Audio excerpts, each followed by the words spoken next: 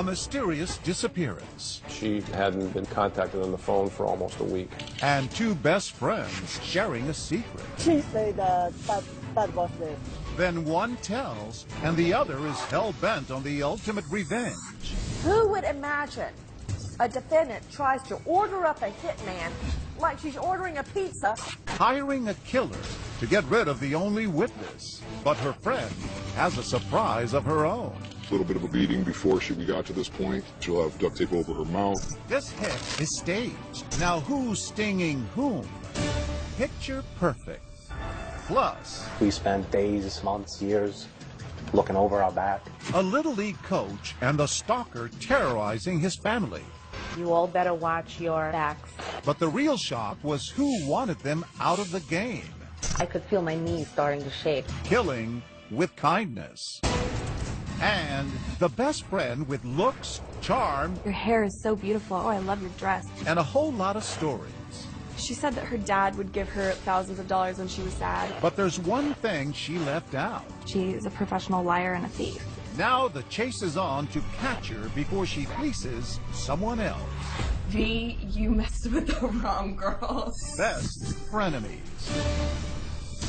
Welcome to 2020 on ID. I'm John Quinones. Best friends, they're supposed to be the people who sustain us.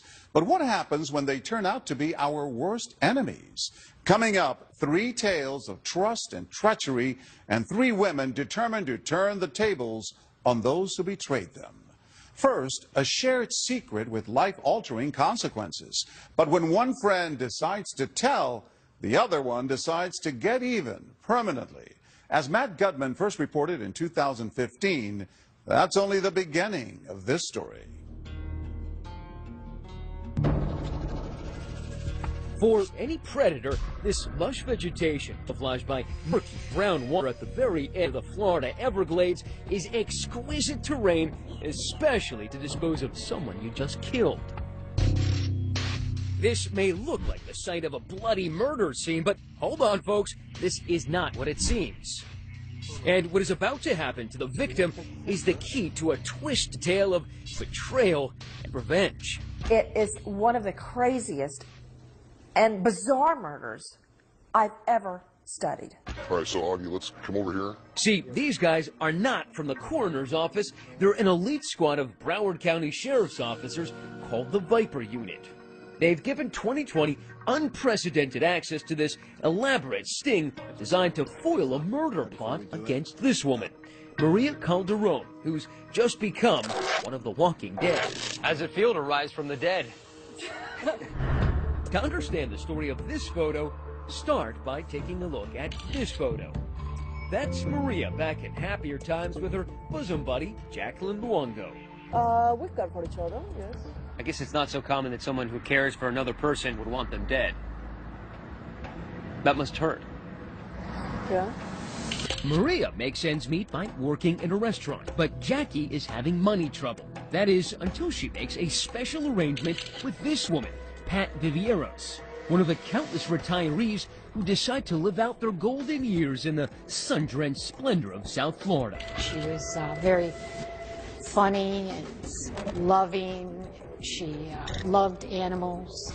If you ever needed her, if you were in a jam or whatever, she would be there for you. But Pat needed help getting around. She agreed to let her friend Jackie live with her in exchange for some occasional driving. At the time, it made sense. They were friends, and besides, they both loved dogs. Pat was living off her pension and an annuity from a life insurance policy worth $50 grand. She'd swing by the local bank to pick up her regular checks, and police say when Jackie figured this out, visions of money and murder started dancing in her head. When you have no money, no apartment, no gas for your car, $50,000, in her opinion, was worth more than Pat's life. She exchanged Pat's life for $50,000. Then in August 2014, Pat Vivieros disappeared. She hadn't been contacted on the phone for almost a week. But wait, a woman matching Pat's description is later seen at this bank trying to cash Pat's most recent check. Then, for reasons still unknown, Jackie has a revealing conversation with her old friend Maria. She said that Pat was dead. Pat was dead. Yes. Did you realize it was a confession when she told you? Yes. Why did Jacqueline spill the beans to Maria? She thought she could trust Maria. But if Jacqueline thinks her friend is loyal enough to help her get away with murder, she's profoundly mistaken. Instead, Maria calls the cops, telling them Jackie can be found behind the wheel of this banged-up Toyota Solera. Pretty big break. Yeah, it was. Once that tag is run, the alert's coming back to a vehicle that we're looking for, potentially somebody involved in a homicide that we need to interview. Cops, including veteran Broward County homicide detective John Curcio, head straight to Pat's garden apartment. There may have been a small struggle in the bedroom, but one of the dressers was kind of knocked off to the side, out of place, but it wasn't like there was a huge altercation. The officer, going in the closet is what found her in a garment bag, and she was in an advanced state of decomposition. Sign of strangulation, pillow? Well, her head was entirely encased in tape. Like mummified? That'd be a good description. We still don't know how many days she sat, decaying, decomposing in that closet. Think about it. She just didn't deserve it. I mean, that's just the bottom line. The coroner would officially say Pat died of asphyxiation. Jacqueline is tracked to this cheap motel and arrested. Her body, cops claim, shows signs of a struggle, as well as evidence of some criminally mediocre tattoo work. Curcio says he knows Jackie did it, and why. Hide the victim's body as long as possible and keep on accessing withdrawals from the life insurance policy. She's actually purchased a wig so that as she's attempting to cash checks, she's a blonde female rather than a brunette. Remember that bank video? Guess who? So she's impersonating the person she killed. She's impersonating the person she killed whose check she's trying to cash. Jacqueline Luongo puts on a wig to look like Patricia. That's video the jury will certainly appreciate. New details on a disturbing discovery in Deerfield Beach. As the bizarre murder makes the local news, the sheriff's office has arrested a woman they say killed her roommate and then tried to hide her body. Jackie is charged with murder. But Jackie decides to ignore her right to remain silent. Instead, cops say that from behind the walls and concertina wire of the Broward County Jail, Jacqueline Luongo begins concocting a diabolical legal strategy. She was actively soliciting within her cell a group of people. Does anyone have anyone who could help me remove a witness? Craig Brown runs the Viper unit. He says one of their jailhouse informants has tipped them off. Jacqueline is planning another homicide. I feel like you'd want to keep that kind of thing secret. You'd be surprised. You'd think that, but you know what? There's got nothing but time, and our suspect in this case was actively seeking to anyone who would listen. Hey, do you know anyone who may be able to help me take out a witness? That witness? Who else? Jacqueline's old friend and confidant, Maria Calderon. What could possibly cause this woman to want you dead so badly? Because in her twisted mind, she thought that with no witness, there was going to be no case and she can walk out. Now the Viper unit swings into action, and the sting is on. Hello, this is a free call from an inmate at North Broward Detention Center. The informant puts Jackie on the phone. She thinks she's been hooked up with a bona fide hitman named Neil. At lunch, no less, enjoying some of South Florida's best conch chowder. Hey, Neil. Hey, how's it going? Just hooked you up. But this guy's really one of Craig's guys. That's why we can't show you his face. You said you want to call somebody? Yeah. Well, what I wanted to talk to you about first is that I had some money in my property. As Neil finishes his meal, the caller orders off the menu. One dead Maria Calderon served cold. The negotiations begin. So you feel comfortable and you know things can be done right? I'll do half up front and half when it's done. So you know you're getting what you want. Okay. And, we talked about 2 and 2 though, right? I thought it was 4. Since the exact amount is $3,900. That's how much I have. Okay, so all right, call for it. So do 2 up front and the rest when it's done. Okay. The deal is sealed, and apparently so is Maria's fate. For just under $4 grand, one murder coming right up. And Neil adds one final touch. When it's done, I was going to show you pictures so you know that it's done. Okay. So you're not going to see it on the news, so I'll take some pictures and you can see the pictures so you know it's done before I get the other half. The Viper unit is playing its mark like a Stradivarius.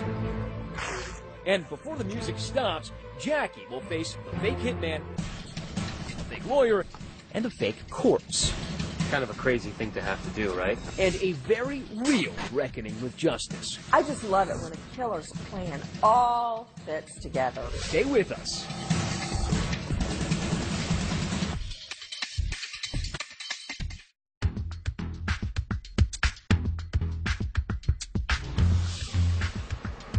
It's just another ho-hum perfect day of fresh air and ocean along Florida's Atlantic coast. This is where Jacqueline Luongo yearns to breathe free. Instead, she's doing morning calisthenics inside the Broward County Jail, charged and held for the murder of her roommate Pat Vivieros, and police say her South Florida crime spree is far from over. It's all or nothing for Jacqueline. From jail, she's been trying to hire a hitman to take out the state's prime witness, her former friend, Maria Calderon. I think Jacqueline's mindset was, if I remove this witness, there's no one to keep me in jail. But the Broward County Undercover Viper Unit has hatched a plot of its own. First, an undercover cop posing as Neil the hitman goes to meet Jacqueline in jail. He has to be sure the dastardly plot is real. How confident were you when you were going in there that you were actually going to get her? I wasn't sure what to expect. We've spoken multiple times up to this point. She knew I was coming, so I was pretty confident that it was going to go the way that we wanted. Now, why does she have to kill the witness? Why couldn't she intimidate the witness? Have you beat her up or threaten her or do something? Initially, she talked about that, just sending a message telling the witness not to testify, and then she decided that that wasn't going to work for her. She needed to do more, and she changed her mind and said that she wanted the witness completely eliminated. When I leave you here today, it'll be the last time I talk to you until it's done. Okay, so you're 100%. 200. Okay. While his undercover camera rolls, he jots down the details every hitman needs. Short brown hair, Hispanic, 200 pounds. Okay. The game is afoot. I plan on doing it Saturday night. Call me Saturday night. I'll let you know, yes, we're good. I mean, who would imagine a defendant tries to order up a hitman like she's ordering a pizza behind bars? Not knowing whether Luongo contracted other hitmen to kill Maria, the deputies move quickly. We are there the night they go to brief her on the situation, which they insisted on doing off camera. All right, so we just left Maria. What did she say? She's in, surprisingly enough. She wants to cooperate. I think she understands how serious it is, and she's going to cooperate 100%. Were you surprised? Yeah, I thought it would take a lot more convincing. To have a murder, you need a dead body. Just hours after meeting Jacqueline, I'll just tape it together like that. Our fake hitman and the Viper team have a plan to fake Maria's death, involving a swamp, duct tape, and a bullet hole. Do you want a black eye? And some bruises, or he may be on... This has got to look authentic. So the Broward Sheriff's Office hires a professional makeup artist. And you want to make it look like she has been shot, but it's not too fresh. Right, a little bit of a beating before we got to this point. Now let's do her hands. She'll have duct tape over her mouth, so she was taken from someplace else, brought here, and shot here. So is that a specific color that's just meant to be blood, or can it be used? It's called real blood. It's called real blood. It's kind of a crazy thing to have to do, right? Oh, yeah. Stage your own death. Mm-hmm. After that quick visit to Marlboro Country, we'll let Maria do the blood. Maria is ready for her close-up. So they're applying even more blood right now. The whole idea here is to make this murder for hire look as convincing as possible. And right now, I gotta say that Maria looks pretty much like a corpse. There is a gunshot wound to the temple, forehead, an exit wound on the other side, dirt on her shirt, her pants, her hands are bound, and of course she's got that duct tape on her mouth. You've staged deaths before. Yeah. Put your legs this way. Close your mouth a little more. You've staged murders before. Yeah. How do people generally react when they have to stage their own murder? We anticipate the blood draining from their face, like, oh my God, I'm shocked. I can't believe someone I know, is making an attempt on my life. And am I in any fear? Is the person in any fear? We didn't get that in this particular case. In fact, Maria seems unfazed. All right. If Jacqueline were here, what would you say to her? Looks pretty good, right? Yeah. The Viper team now has grisly photos to convince Jacqueline they've just killed a girl named Maria. This is probably what I'll show her tomorrow. But would a real hitman risk a return visit to the jail? Probably not. So Neil tells Jacqueline he needs to leave town, and he's sending this lawyer in his place. So what's going on right now is we're trying to make sure that these 2 cameras that are going to be hidden on our undercover lawyer here are not going to be too conspicuous, and that takes a little bit of work here. The goal is to get clean video and make sure that nobody else notices. Jackie ambles into the meeting nonchalantly. The lawyer makes a nervous introduction. I'm so sorry to bother you. I've been trying to track you down all day. I was on my way home. You know, I don't like doing this type of stuff, but Neil is, well, he's Neil. He wanted me to have you right now. He gives me very specific instructions. The instructions? First, review the envelope with the ghastly murder photos. Did she react at all? At first she was kind of shaky when she started reading the note. And she opened up the second, third pages, and, you know, she's kind of looking at the pictures, and she's kind of nodding her head, and just like a acknowledgement. Yeah, she definitely, yep, looks good. All right, perfect. Wow. Then sign off on them, literally. The cops want to make sure they have a case beyond any doubt. It's a way for him just to verify that you saw the pictures. Oh, okay, sure. Can you help me out with that? Yeah, sure. Oh my God, you're such a lifesaver, Trevor. Look, this guy scared the out of me, so. Okay. No remorse? I mean, any emotion at all?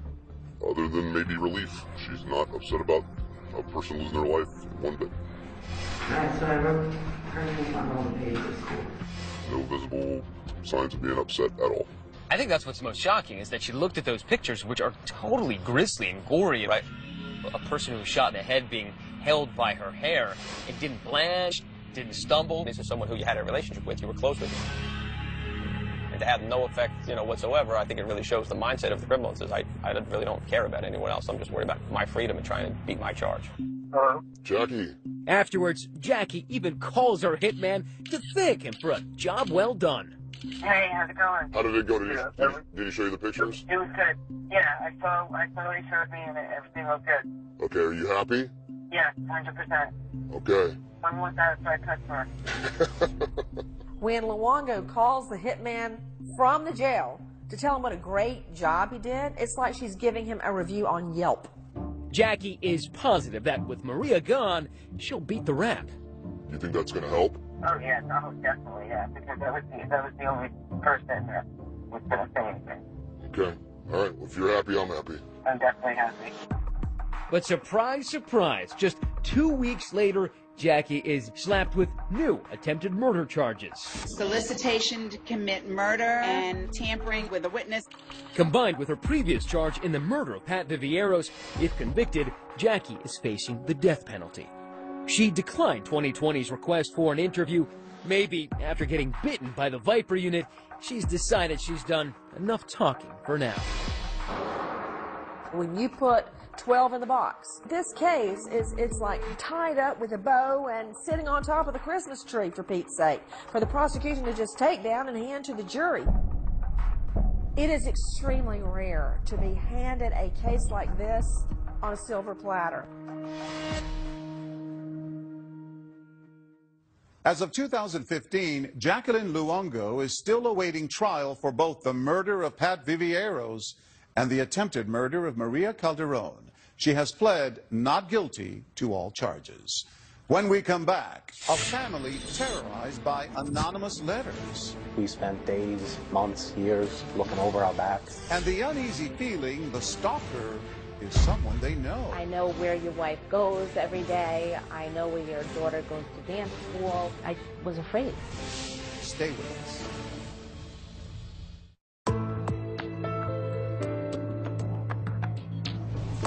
Chances are, if you throw kids together in an activity, friendships will form. And that holds true for their parents as well.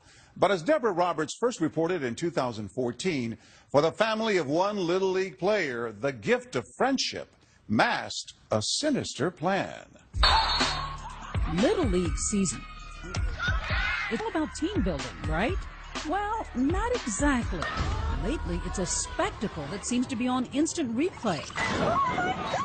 Nearly every weekend, perceived bad calls leading to bad behavior.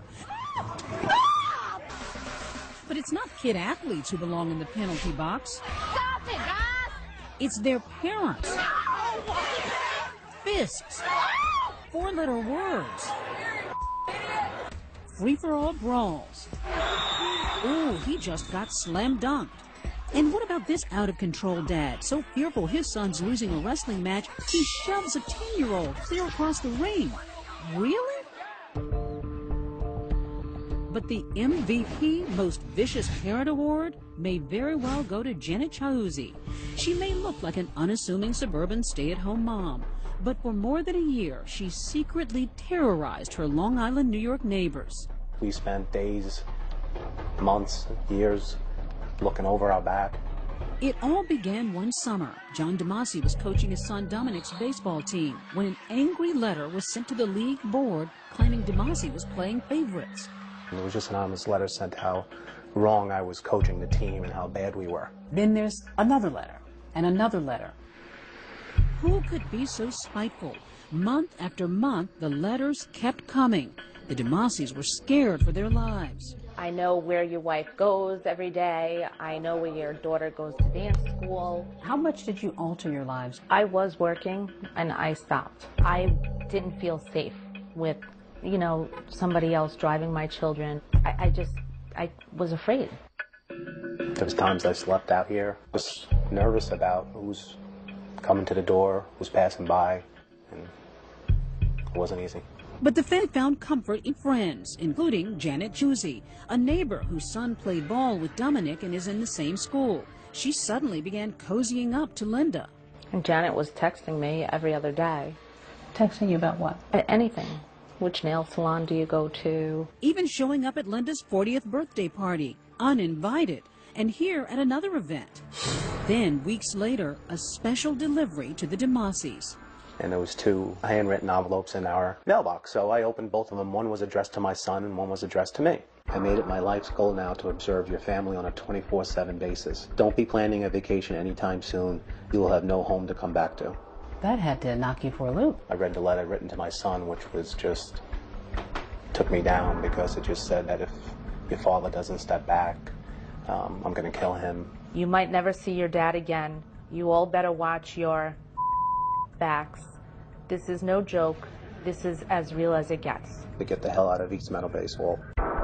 That's to a 10-year-old child. Could you believe that this is stemming from Little League baseball?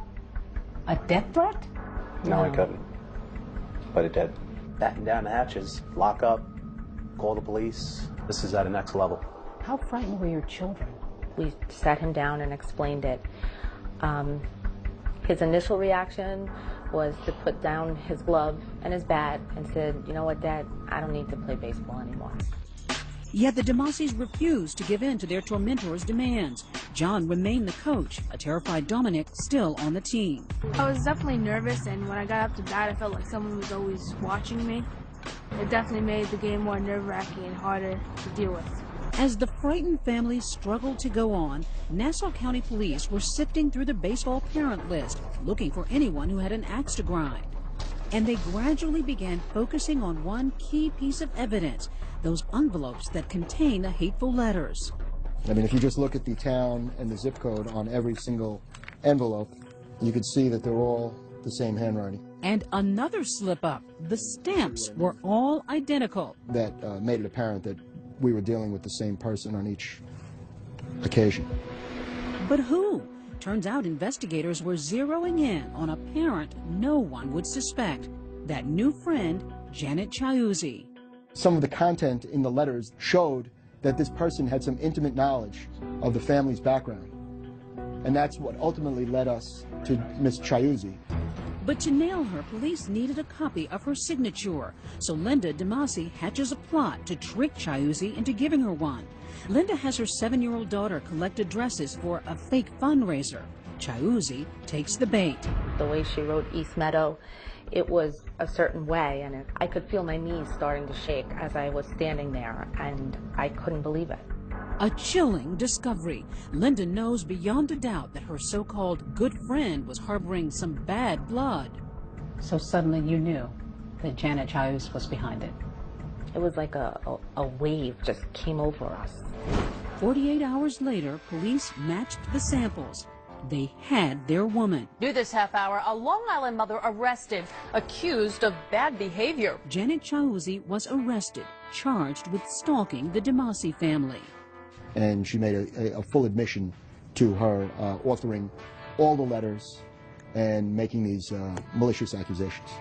But what could lead a parent to threaten to kill another? Chiuzzi told police she was angry because John, as coach, didn't choose her son for the Little League travel team. She pled guilty and was sentenced to 60 days in jail and ordered to stay away from Dominic DeMasi. In a statement, her attorney says his client was genuinely remorseful and recognized the seriousness of her crimes. For the DeMasi, justice. But what they didn't get was an apology. I wish that as a mother she could look at me and say, I'm sorry. I'm sorry I did this.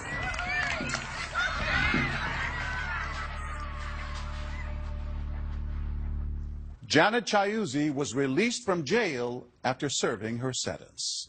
Up next, BFFs. They party together, shop together, share everything. She told me that her mom had just died. But this friend was sharing a lot more than she knew. She stole my Social Security card, debit cards, and $13,000 cash. Setting out to catch a thief. When we come back.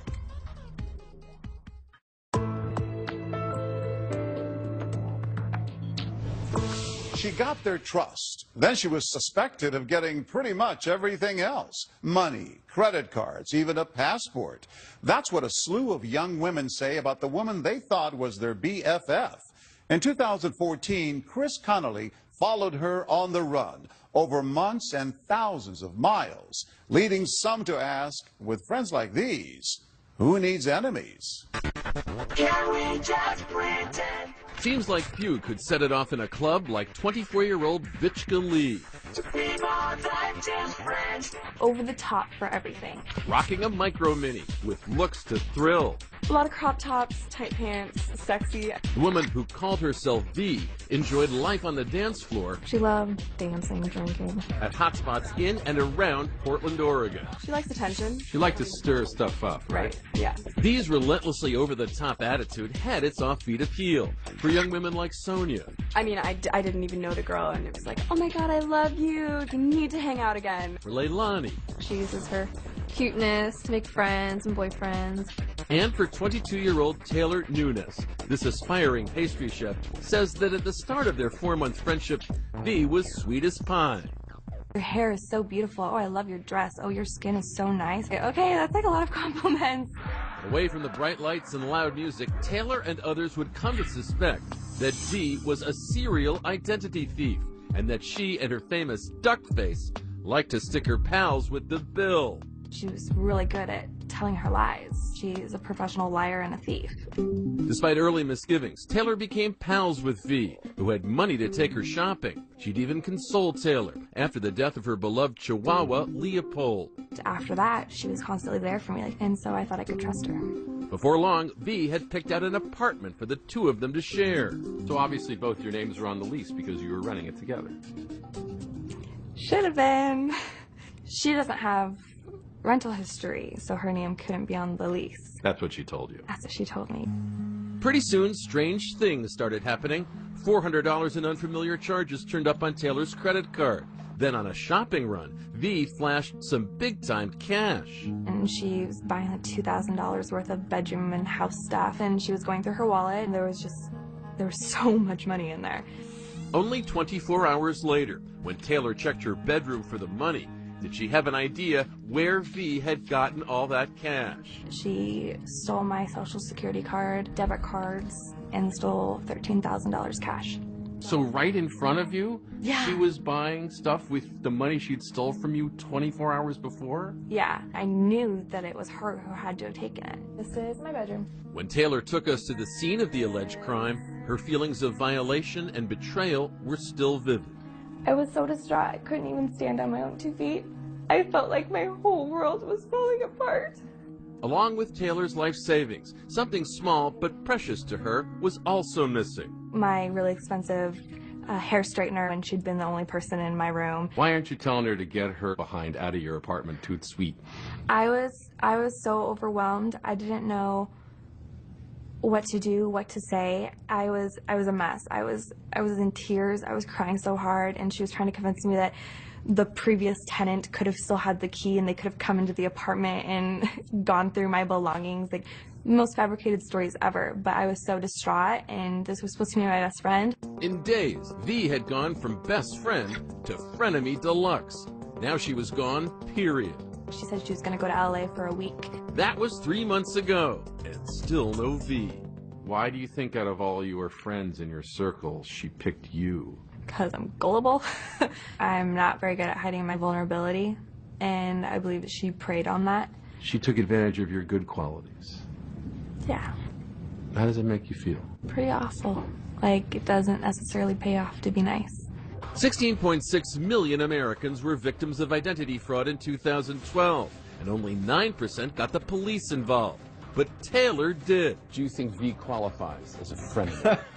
Yeah, she's absolutely a frenemy, because she is your friend, and then absolutely your enemy. In addition to the cash she took from Taylor, she also stole Taylor's credit card. Detective Patrick Altier picked up Taylor's case, spearheading the investigation into V's activities. His check of open cases showed that this wasn't the first time V had been accused of putting her pals through the spin cycle. She sought out a certain type of person, became friends with that person, and then would victimize them a little bit over time before doing something to cause her to cut ties with that person and leave. We were best friends. We hung out every single day. 25-year-old Leilani Gutierrez says she and V were also BFFs once. Not for months, for years. She was even a guest at her wedding. She was very bubbly and very positive all the time. Anytime you had a problem, she was always there to listen, and, you know, she'd always, answer your phone, always be there. You tell her, something is wrong. She'd always come over to your house. Then something snapped. After 6 years of friendship, V blew it all in one 36-hour spree, swiping Leilani's passport and credit card, she says, after they'd gone shopping together, and then going buck wild with it on her own. Some clubs, cab rides. She tried to buy airline tickets. On your credit card? Yeah, 13 airline tickets. Did you ever blame yourself? Did you ever think, oh, I shouldn't have left that out, or oh, I shouldn't have? Well, why should I blame myself? It's not my fault she's a thief. I mean, maybe I should have, been suspicious of my own friend, but then that wouldn't have made me a very good friend either. You've spoken to her since? Nope. 23-year-old Sonia Cecil remembers V laying it on with a trowel. She was rich. She was studying pediatrics. She had basketball star Jeremy Lin reading her biblical verses. She's actually telling you these things. Yes, and I really hope it's not true. He knows better than that. When Sonia couldn't find another roommate, V moved in. The rent? Yeah, about that. V ditched months later, leaving $3,600 unpaid. What happened to that friendship? When you think that your friend is lying to you for an extended period of time, it just dissolves. This is all of her bedding. To help track down her former friend, Taylor went from victim to crime fighter. At Detective Altier's request, even getting V on the phone. Taylor was an amazing person to work with as far as victims go. Taylor confronted V about the credit card. She admitted to everything for that. But when Taylor couldn't lure V back to the apartment, where she'd be arrested, she went public, like for this report on local news in Portland. Deputies need your help finding a young woman who weasels her way into friendships just to steal thousands of dollars. I don't ever want anyone else to feel what I had to feel. She stole my trust. She broke me. She could be doing this right now. Probably is. It needs to stop. With V on the run, we brought these three women together, now united in their crusade against V. But even with the law on her trail, V couldn't stop Instagramming her whereabouts and her crop-topped, cut-off physique. This is her at the Hollywood sign. How about this picture from Las Vegas? Her hair color keeps changing. We have all these pictures of her. They haven't caught her yet. How's that possible? Because I think it's just someone else to come forward and say, hey, she's staying with me right now. Do you think someone else has to go through what you went through or what Leilani went through? It doesn't matter because it's all too late. She's one step ahead of the game every single frickin' time. When we come back, who is V? Her sister reveals the family secrets and a stunning break in the case. She was in LA. Some girl called it a tip. You'll see it all as it happens next.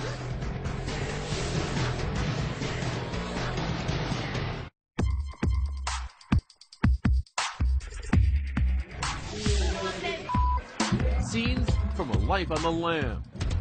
Vishka Lee, known as V, flashing dance moves and poses from Vegas to LA on Instagram, to a host of one-time pals from Portland whom she'd allegedly ripped off for tens of thousands in cash, trips, and luxury goods.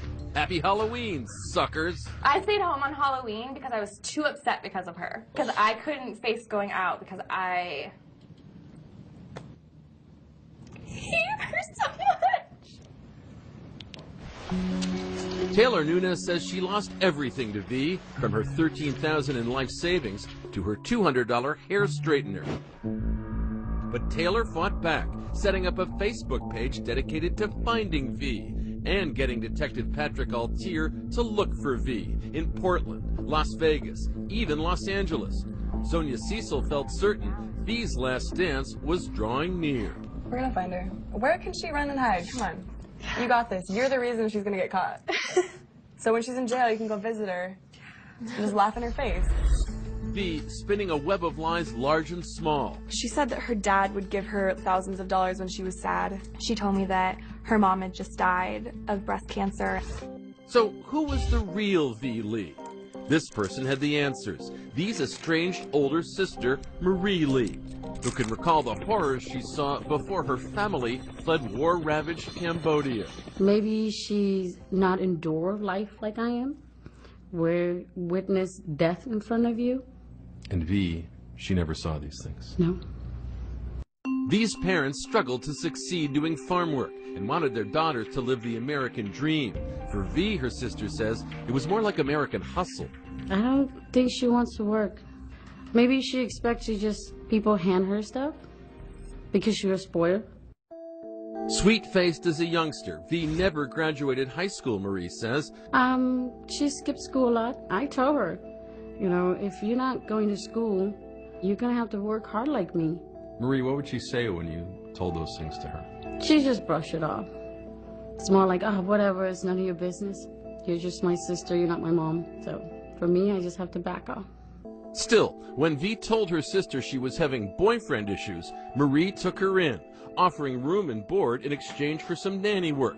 But then, one night, when Marie and her husband went to check their hidden lockbox, to their horror, they discovered $10,000 they had saved was missing.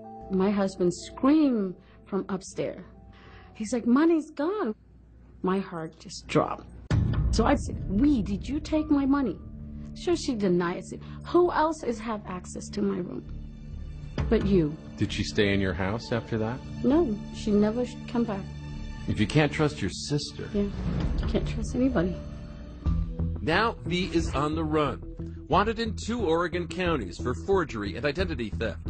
V deletes her social media accounts. Location unknown.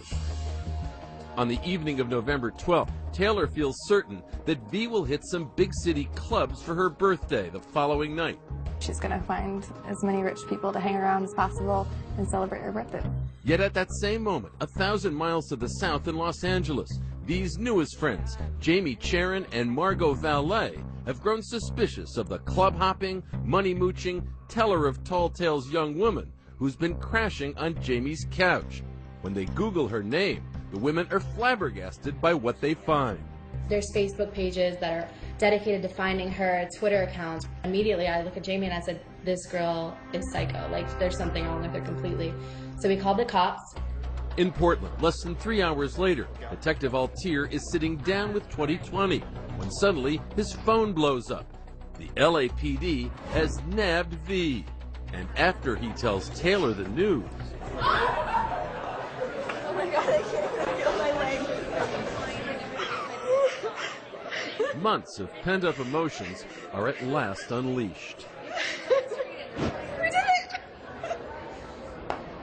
I thought this wasn't gonna happen. I did it. I got V. Lee arrested. I can't believe it. We scramble upstairs as events unfold rapidly. Yeah, she's actually the victim in one of our warrants. V, you messed with the wrong girl. It's a pretty spectacular night, isn't it? It's great. I'm happy for Taylor. Hi, this is Taylor. Then a phone call from Portland to LA. You have no idea how grateful I am that you guys called the police tonight. Thank you. Aw, thank you. No, if it wasn't for you, we wouldn't have found her and this wouldn't have happened. Oh, and remember Taylor's $200 hair straightener? The one V ran off with? Do you have a red straightener? A red straightener? Yes! Oh my god, that's my straightener! Yep, we have it. The next day, Marie Lee is sharing her stories of the estranged sister she hasn't heard from in nearly a year. Do you know what day in your sister's life this is? It's her birthday. Do you know where she is right now? I have no idea. She's in LA County Jail. For real? She was arrested last night in Los Angeles. Oh my God. She has to pay for what she did. She needs to admit it that I need help. There's no excuse. We're gonna so much fun carrying us up 3 flights. And with 2020 footing the bill and Detective Altir's okay, a box from LA arrives at Taylor's house. Taylor, Leilani, and Sonia sort through it for their stuff. And sure enough, there's the item that means so much to Taylor. Look what we got, lady! Is that your straightener? That's my straightener! These are the shoes that V bought with my credit card and was wearing around in my house.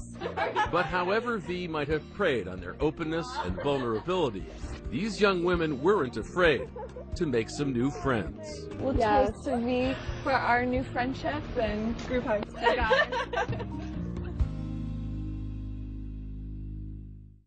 As part of a plea deal with prosecutors in Oregon, Vichka Lee pled guilty to 1 count of first-degree theft and 2 counts of identity theft relating to her interactions with Taylor and Leilani. She was sentenced to 6 months in jail in order to pay restitution in those cases. Authorities say that as of 2015, no other alleged victims have come forward and no other charges have been filed. Taylor and Leilani, meanwhile, remain close friends. Taylor reports she's more cautious these days, but has moved on with her life. And she says, I put a smile on my face and put my high heels forward. I'm John Quinones. Please join us next time for another edition of 2020 on ID.